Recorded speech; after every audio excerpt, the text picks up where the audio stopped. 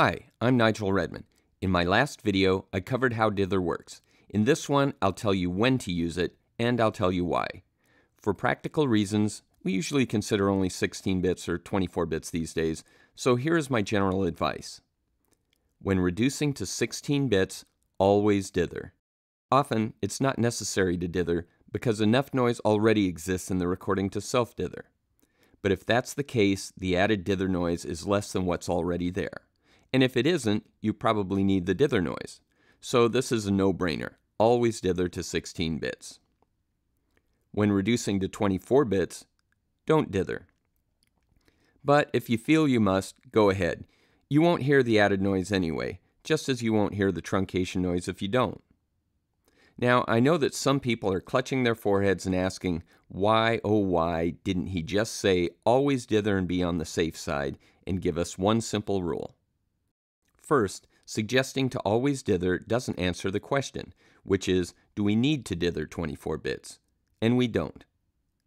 Second, while dithering to 24 bits for a final product adds no significant effort or processing cost, such an answer would imply that we should also dither to 24 bits for effect sends outside the box and any other place truncations occur, including inside plugins. This is significantly more effort and is unnecessary and useless.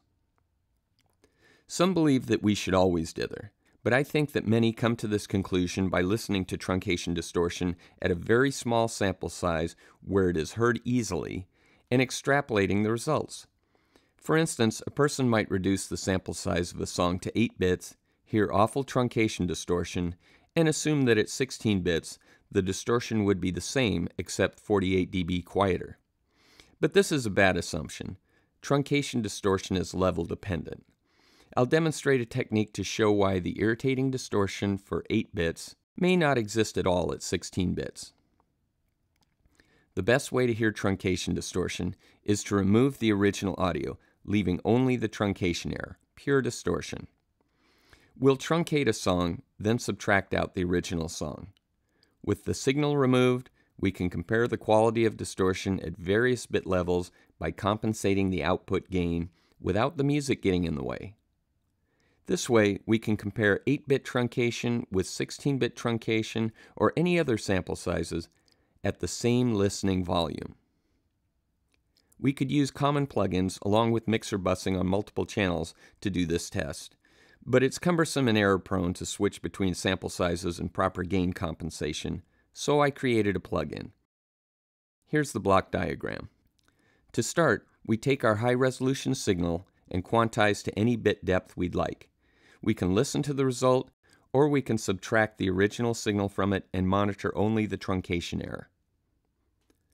Next, we include a calculated gain to normalize the levels, so that we can listen to 8-bit truncation error at the same volume as 16-bit or 24-bit. Finally, we'd like to compare this with the same sample sizes dithered. We simply inject tpdf noise at the appropriate bit level before truncating.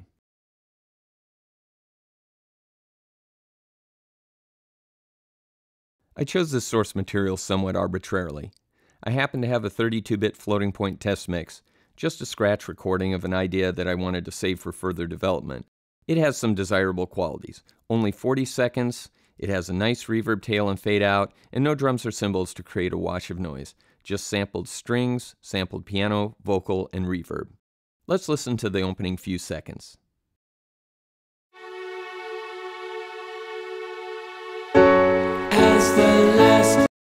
Okay, I'd like to first zoom into a really rough 8-bit version.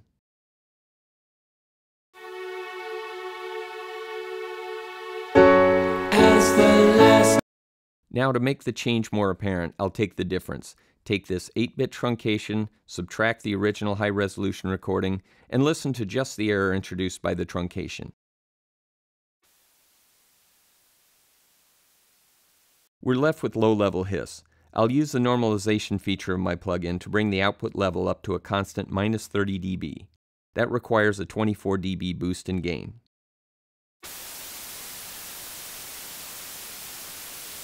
Now it's much easier to hear, and it sounds like white noise. In fact, there's no difference adding dither, which makes all error white essentially, This indicates that Dither gives no improvement here, and this continues for almost the entire recording. But we'll see that there is a difference in the end, in the fade.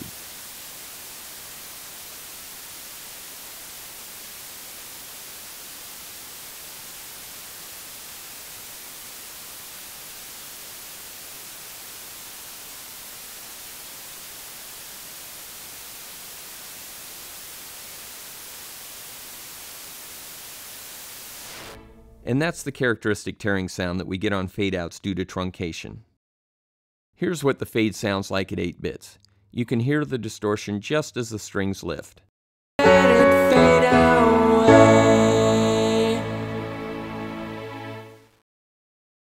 Now let's hear what Dither buys us.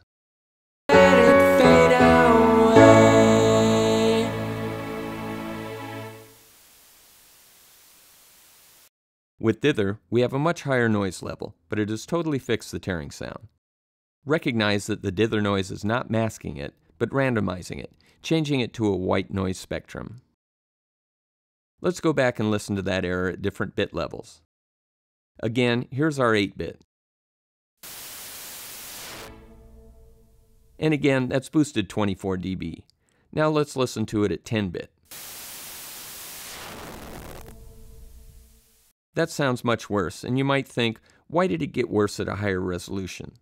The distortion is longer in duration as more of the reverb tail remains at the LSB threshold. But remember also that we've boosted the volume by another 12 dB to maintain the constant minus 30 dB normalization. Let's try it at 12-bit.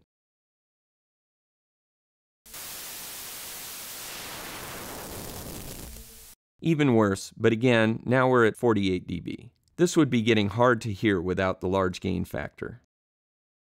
Let's continue and try 12-bit, 13-bit. Clearly this is bad. 14-bit. At 14-bit, we're pretty much at white noise, just the slightest of tonal changes, and we're right at the edge of not needing Dither whatsoever. And in fact, at a 60 dB gain now for normalization, you'd be hard-pressed to hear any additional distortion. At 15-bit, 16-bit, and up, it's clear that this particular piece of music doesn't require Dither. And again, we're boosting the level 72 dB here.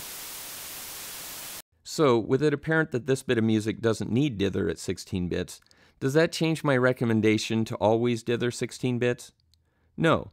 The reason we don't need Dither here is because there's already enough noise inherent in the recording process to self-Dither.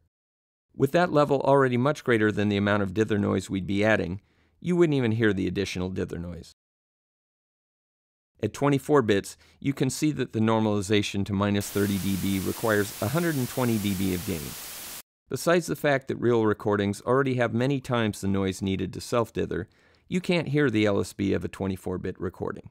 Your converters can't reproduce it with any accuracy, and it's drowned in the thermal noise of your electronic components.